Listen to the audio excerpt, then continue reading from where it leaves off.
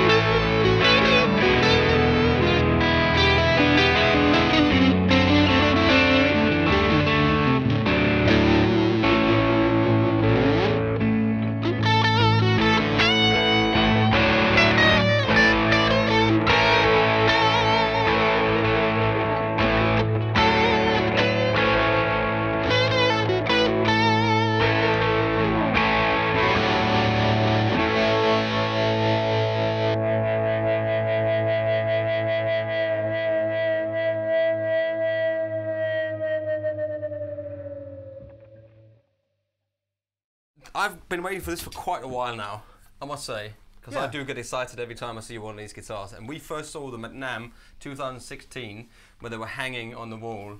The new Duesenberg guitars, or at least some of them, because I think we are missing a few of the bigger, so the ones that's got a little bit of a bigger body on them, a thicker. Yes. Okay. Well, let's kick off from where we are. Yeah. I too am getting excited. Yeah. Obviously, Duesenberg as a brand has been around for a good many years now. Yeah.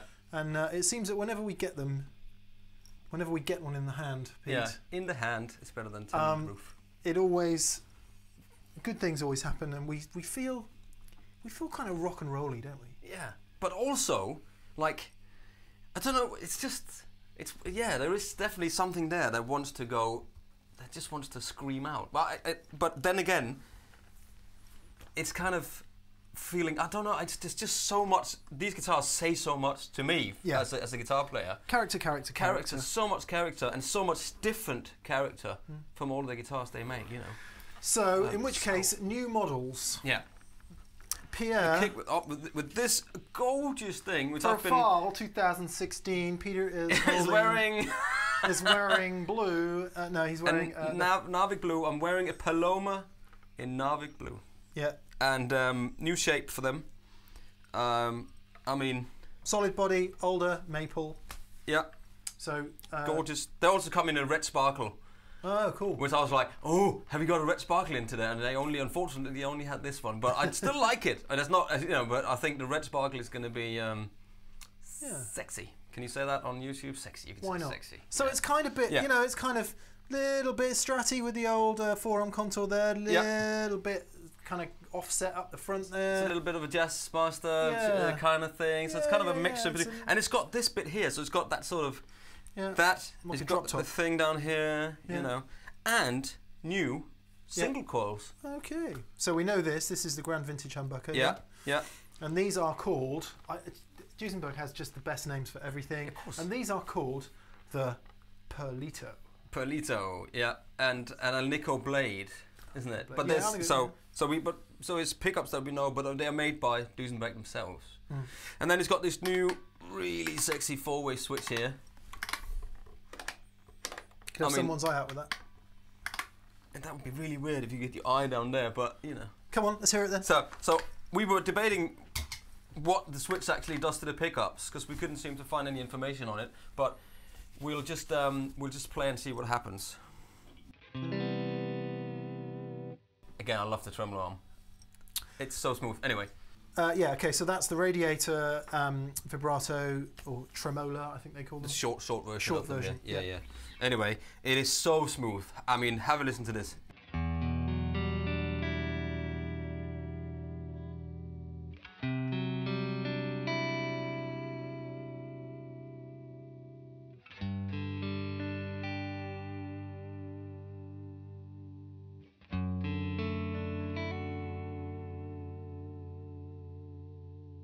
And that was the front pickup here.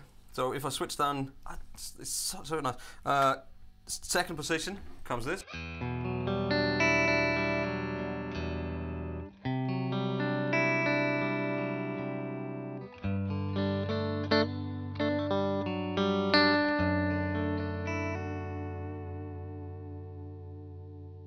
And this is straight into the Fender hot rod. Yeah. Nothing else. It does sounds mega. Nothing else. Okay, third position.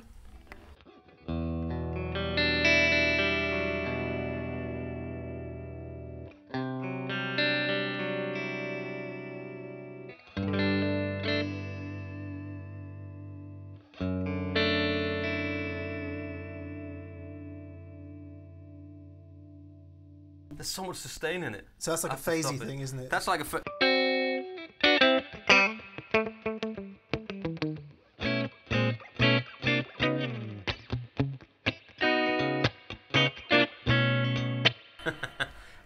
and then the last position, which we assume is just a...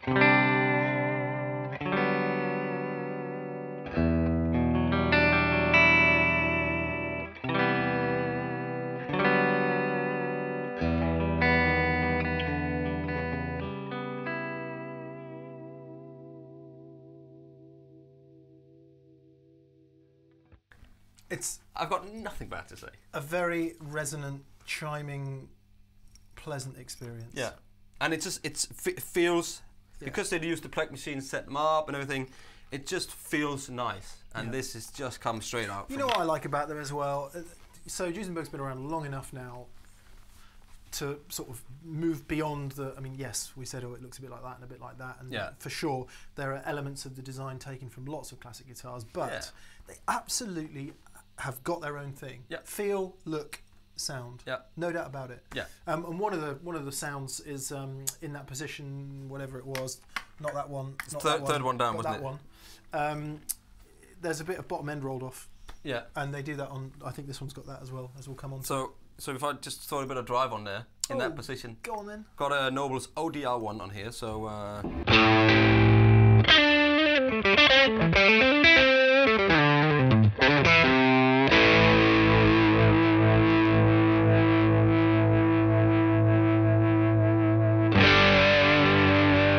It just want to feed back, doesn't it?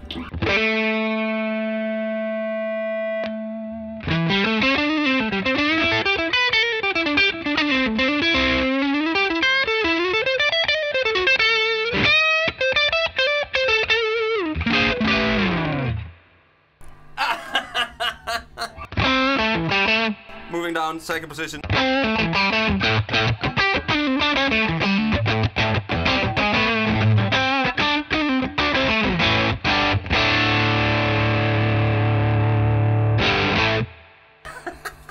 That is such a good sound. It's such a good sound. Such a good guitar sound. So, all the way back.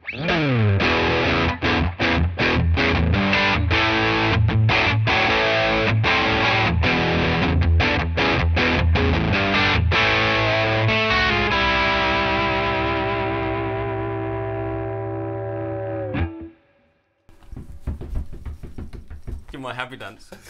You can't, it's just ridiculous. That's cool. I've been waiting for this guitar, try this guitar since NAMM.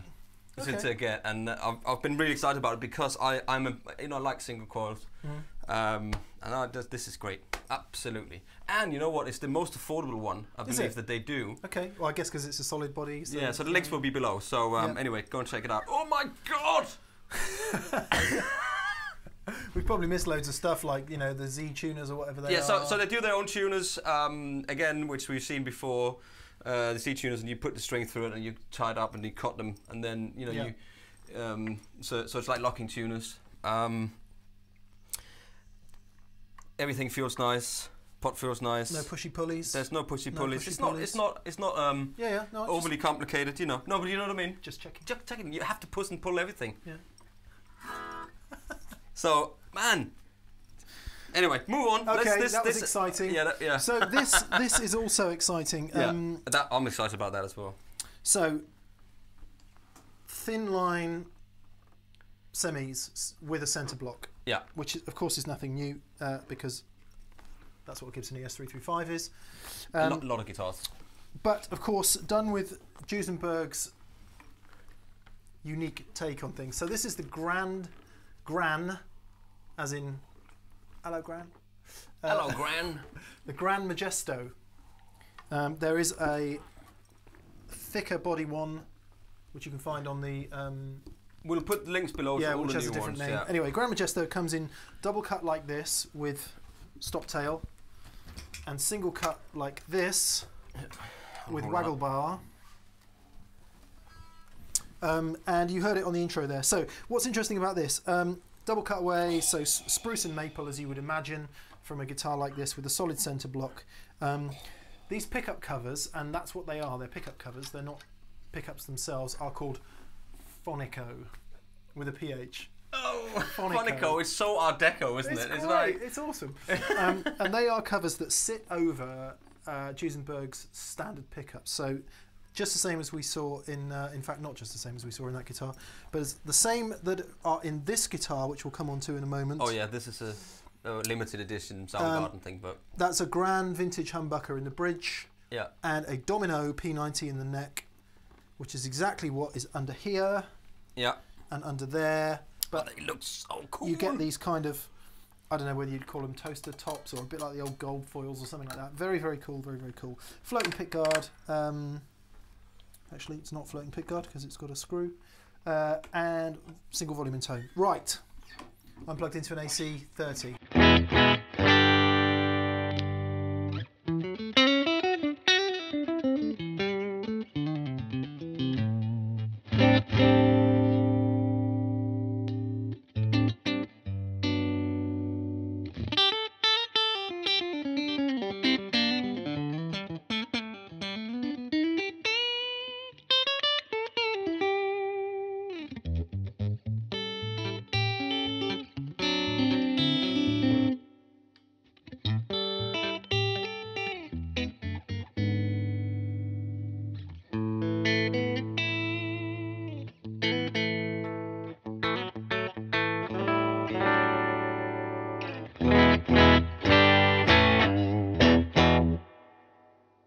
Pretty cool sound. Punchy, yeah. I'm going to step on some dirt here thanks to a T-Rex Alberta 2.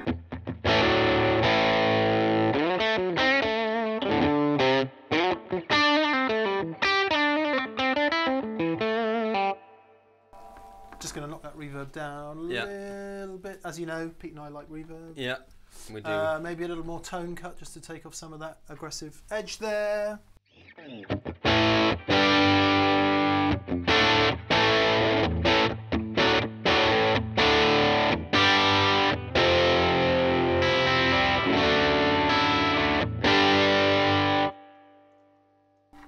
For anyone who's never used a semi-acoustic guitar in a rock and roll setting, go and try it, because it's just such a cool thing, and that is a cool thing.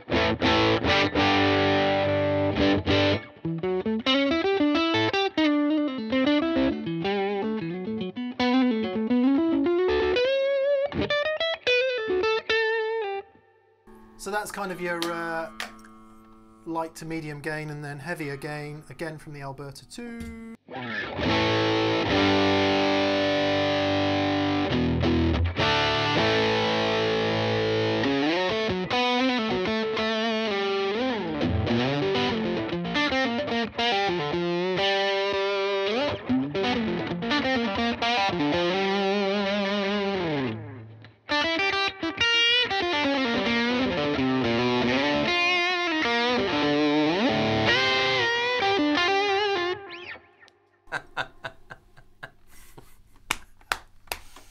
I love it when that happens, when you play a guitar and you just go, I can just keep playing this. I'm not going to stop now because it's just, I don't care. I'm going to sit and play this for an hour, 2 hours, 3 hours. You know what I mean? It's that sort of thing, isn't it? It does. That's exactly what happens when you pick something up. Let's listen to that and then let's swap them over, because the bottom end on these amps is completely different. Exactly. So this is the one with a single cutaway and with the whammy bar, with the radiator. Same guitar, same construction, but double cut, single cut, stop tail. Different pegs on this, open geared. That is called that's the full length radiator tremola. Yeah, tremola. And check the tuners out on this one. Open gears. Oh, open new gears. Ones. I actually prefer those. Don't mind saying that. I like that. That's good. Anything that adds mass to the guitar, anything that adds mass to the guitar, you know, whatever. I like these. Have you got asthma? Asthma. Anyway, let's hear this.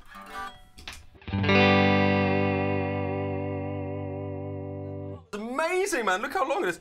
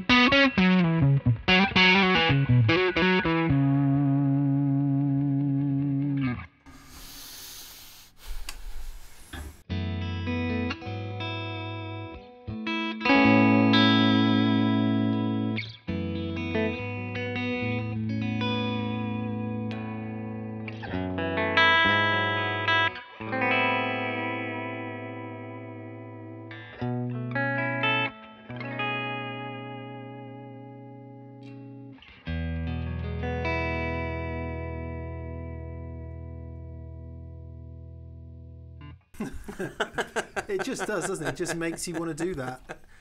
What? Just you want to do it every time because it's that sort of beautiful kind of tone. It's so precise.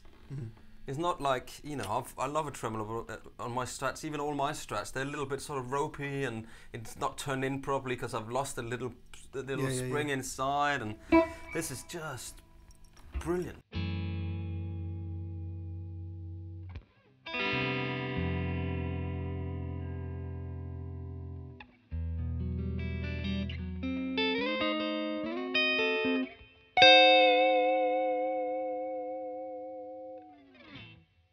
Yeah, try that. A up, man. Just to compare the two directly while you're in there. While I'm in the mood. I'm missing my arm now, Mick. Where's my arm? Okay. Here we go. Oh, it's such a good colour. I mean, wow.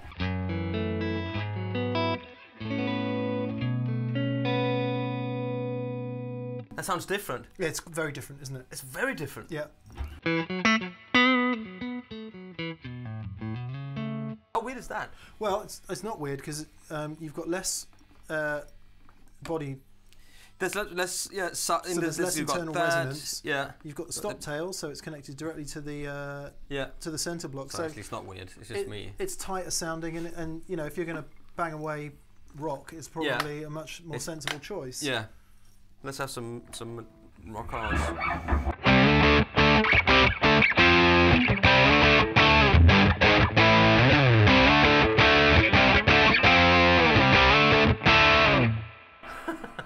I didn't know, I just came up with something there to play it. Oh, really? But, yeah.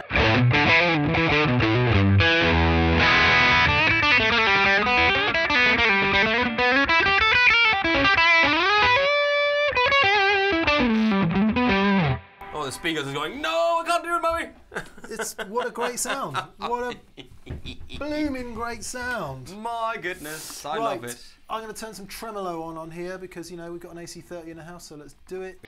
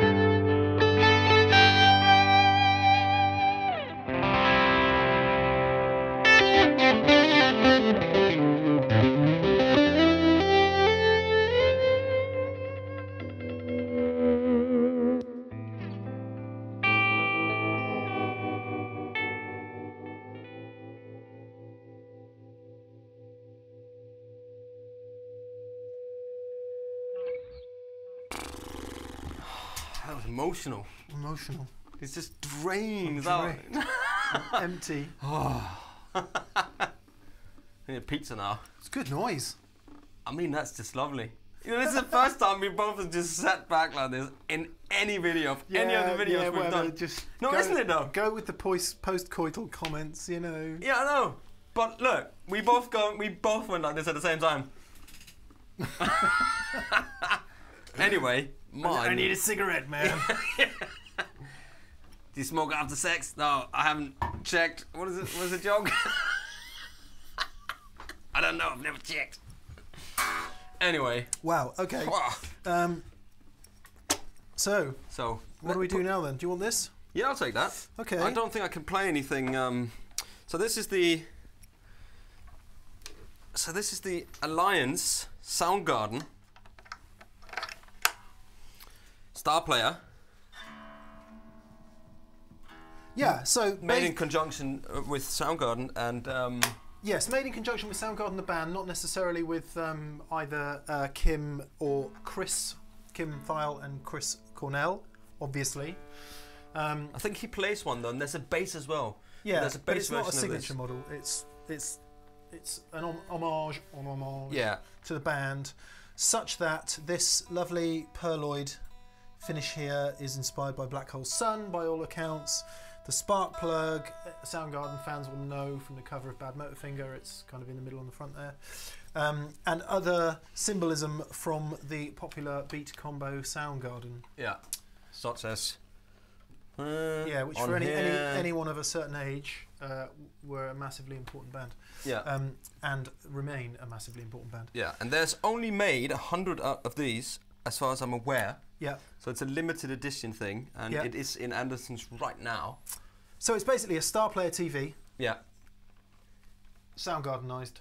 Yeah, with exactly. items such as this. Such as that. It does look really cool. And I was looking at this the other day, and it's just really cool pearl inlay there and everything, and then lacquer on top of it.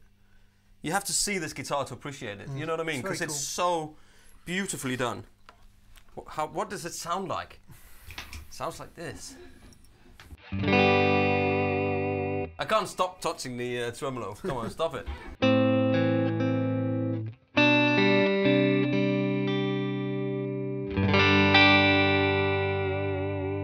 It's just nice and spanky, you know. It's a shame that neither of us know the opening chords from Black Hole Sun, but we don't, so there we go. You'll just have to imagine it. The P90, the beginning here. Duesenberg's P90.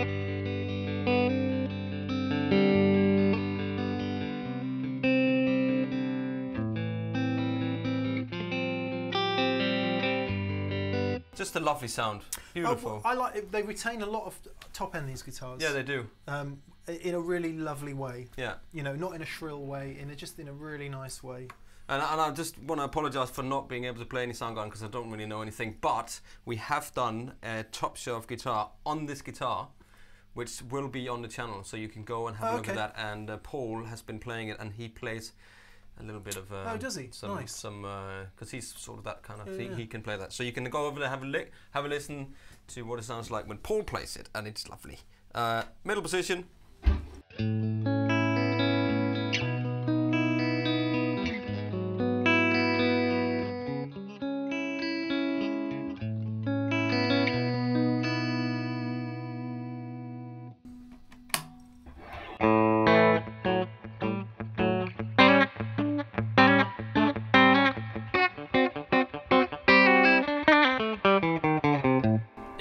So the back pickup has got a lot of punch in it, so it's great for.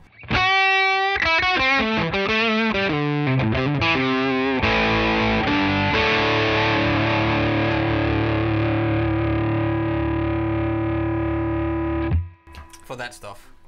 Play some heavy stuff because you've got a Mudhoney there. I've got a Mudhoney here. Let's see what.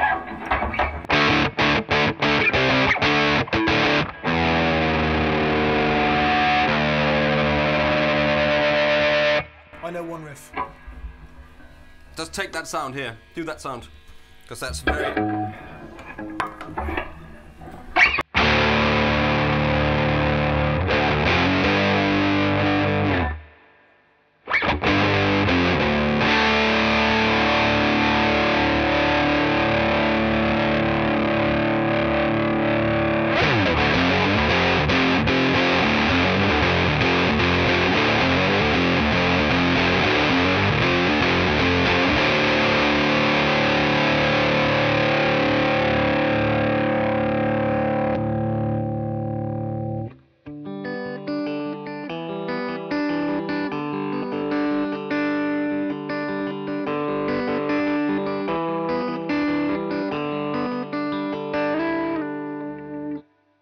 That, of course, is not a Soundgarden lick. It's from Temple of the Dog, which Chris Cornell also sang in. Actually, Eddie Vedder sang on that song as well. Memories of a youth entirely well spent. Pete. Yeah, I never. I must admit, I never got that into it. I think I don't know what happened there. I should have done. Maybe that's 1990, 91, 92, 93, 94. I had hair down to here, and I was in bands playing Pearl Jam and Red Hot Chili Peppers and Soundgarden. And I was always kind of bluesy more. Yeah, I should have done anyway, it. Anyway, so probably not that different from a regular Star Player TV and sonically, given that it's all the same shiz. But yeah, limited to 100 pieces, and very nice it wonderful. is too. Yeah, come and try it out because it's in the store, and you have to really see it to appreciate it. Either. Every time I play one of these, I want one. Oh, that is what happens, isn't it? Yeah. Anyway, you haven't played that yet. Okay. So what I think we need to do is, I don't think we need to say much more, do we? No, and we then don't. I think what you need to do is just come and try these things out because they are incredible. They're their own thing. They are their own thing, but I get so much inspiration when I play these guitars, and I'm not saying that just because I like them, but I really do like them a lot. It's like, I love my Telecaster, I love my Strat. I've got a Gold Sub Les Paul, which I love. I've got a 335, and all those guitars are like, they're just great guitars, but they don't do this. No, it's a different thing. And it's a completely different thing. And so, on that note, I think we just need to do a little jam out. And these were some of the new Duesenberg guitars. The Grand Majesto. Grand Majesto, single and double cutaway. And the Paloma Faith here, which also comes in a sparkle red. And the Soundgarden Alliance. Yeah. Beautiful. Sweet. Thank you very much for watching Guitar Paradiso on Andertons TV. I was Pete. I was Mick. And we will see you very soon. Okay. Take care. Cheerio. Bye.